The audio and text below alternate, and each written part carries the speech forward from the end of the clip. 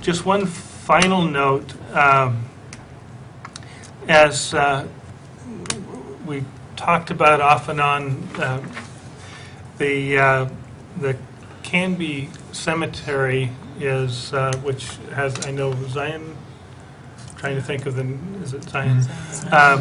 Is undergoing a change in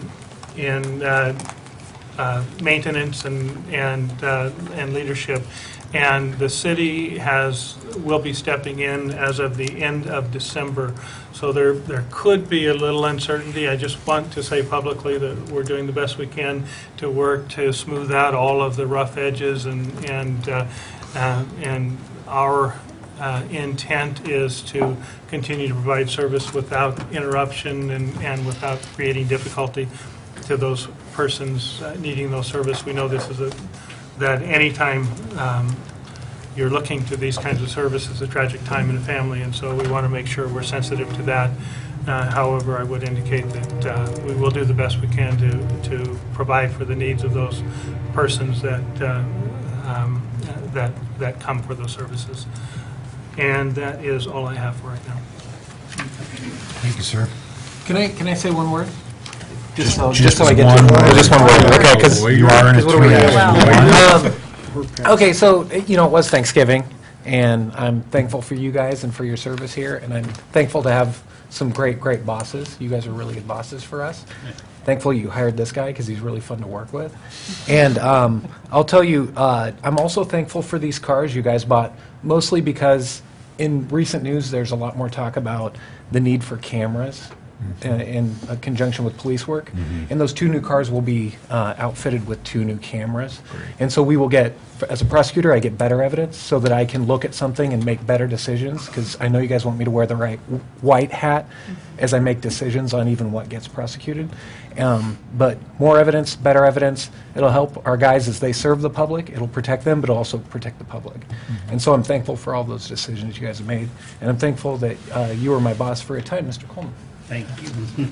Joe, that was very nice. Thank you. Because right now we currently have 1 car with 1 camera. Correct. So this will give us 3. 3. So slowly get there for sure. But Correct. yeah. So. And that was foresight and insight on your guys' part to put that into place so that every new car we get from now on will have it. Excellent. Perfect. Thank you, Joe. We're good that way. Second opportunity this evening for citizen input. And I see 1, yellow card 2 right yellow now. cards. Mallory Gwynn, please approach the microphone. Approach the bench. Well, thank you for this opportunity to speak on the Chamber of Commerce behalf. And so I thought I would bring you just a little report on what's going on. At December 30th, we're sponsoring, or at least involved in, a blood drive that's going to be a little competition between the fire and police departments. And so this is a time of real giving.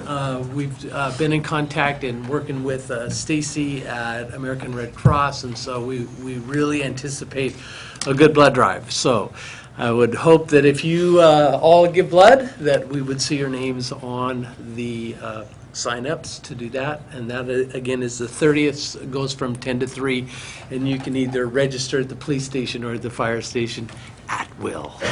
So they're ready to take your names down. So that's going to be a fun thing. And we were working with American Red Cross. We want to really develop a succinct way of giving, and there's a lot of blood drives that happen here in Canby anyway. So we just talked a little bit about saying, what if we just did this once a quarter? That we really, the whole city got involved, and because their real need is in the winter and in the summer. Those are the 2 highest needs that they have. So.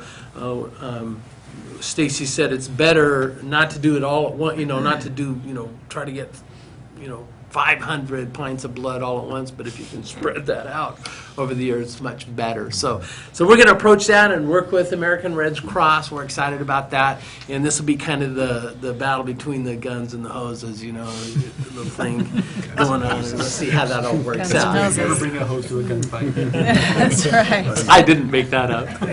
No. Just a couple of other things. I just am so thankful for our board of directors, for the chamber. They've worked really double and triple time this year, and publicly I'd like to thank them for a lot of things. I'd like to thank them that they endured through a tough time.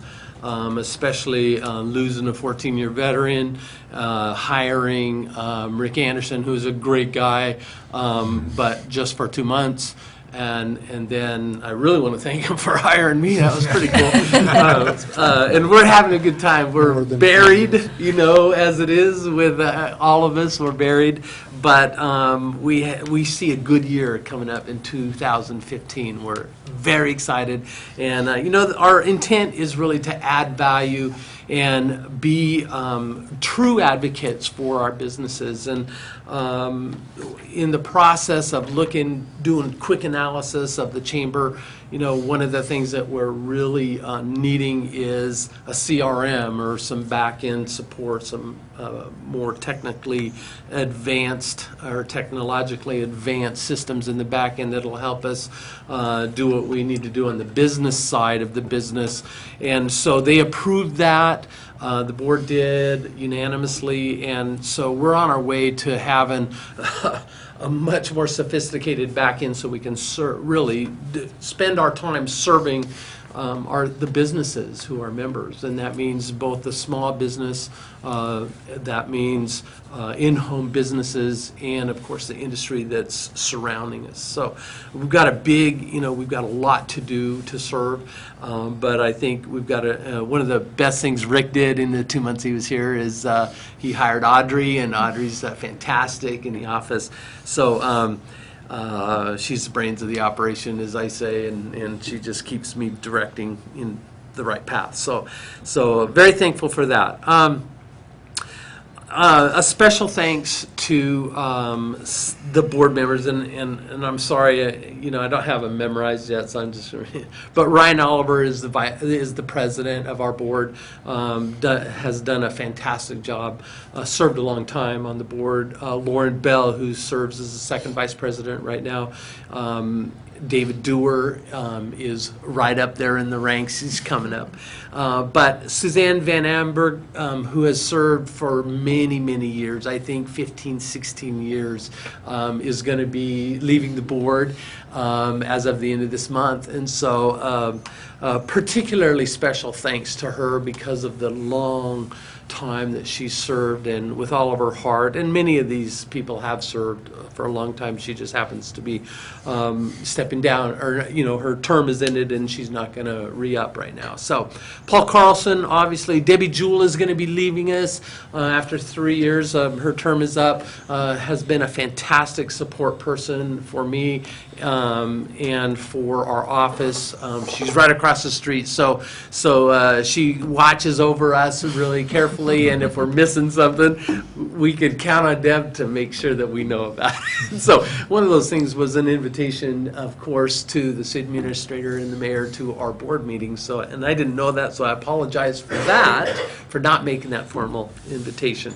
Ron Yarborough and Amy Nguyen and Derek Hill are all members. So, but I just want to say that our new board, Michelle Bourne of Michelle Bourne Agency of American Family Insurance is elected a new board member. Jim Hunsacker of Hunsacker Law is also, and Tim Lesher of Canby Center is also one of the new board members. So those are all 3-year terms, and I'm so happy.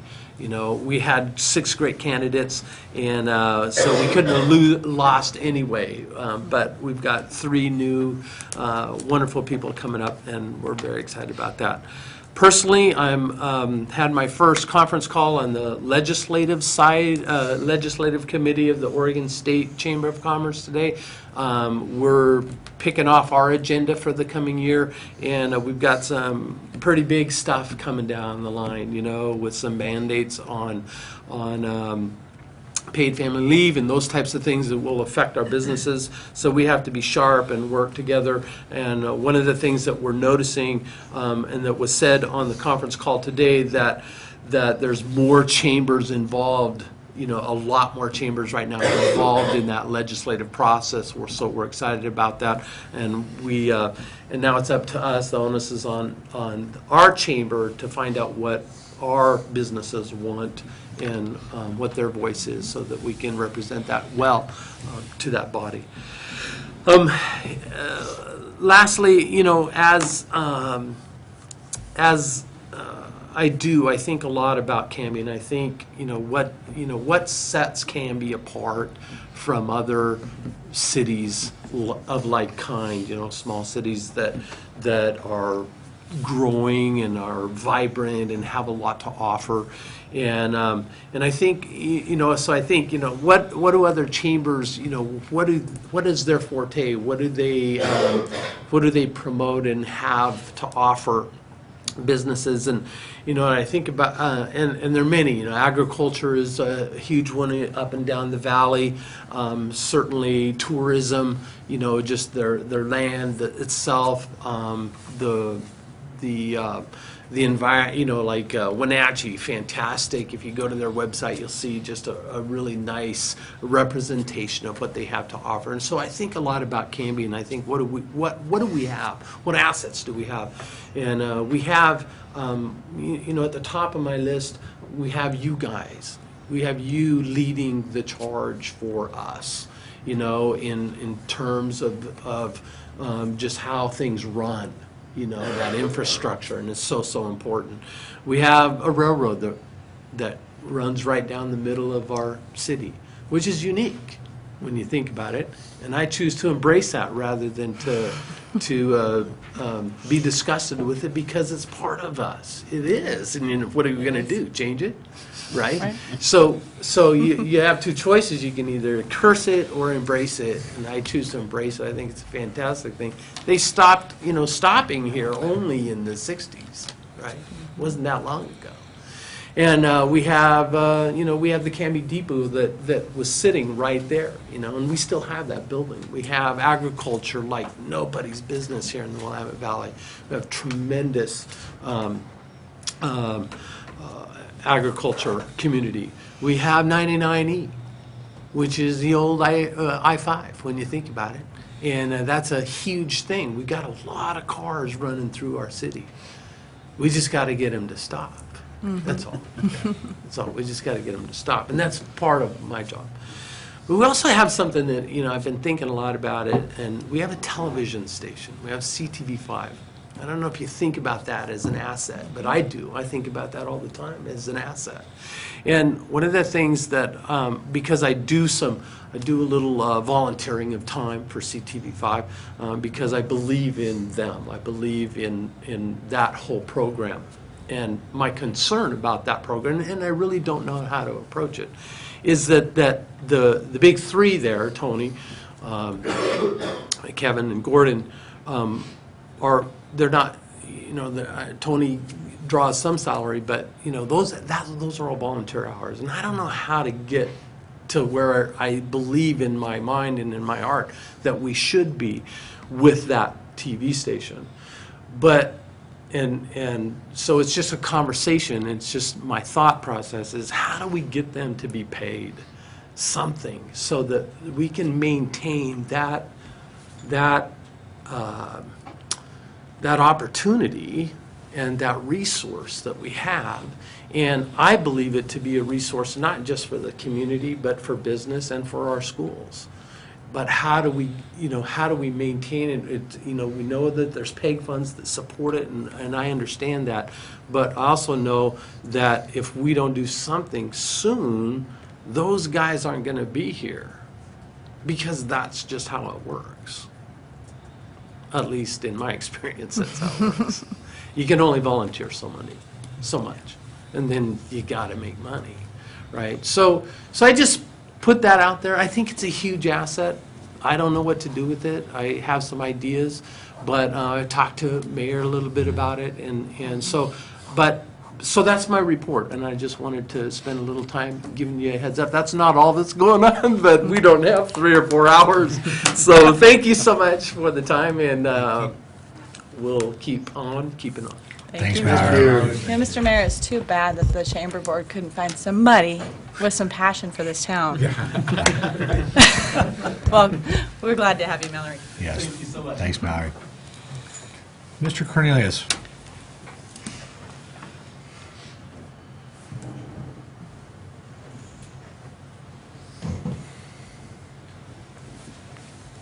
My name's Bob Cornelius. I'm a citizen here in Canby, and I'm a fairly newcomer to Canby. I've only been here 20-some years.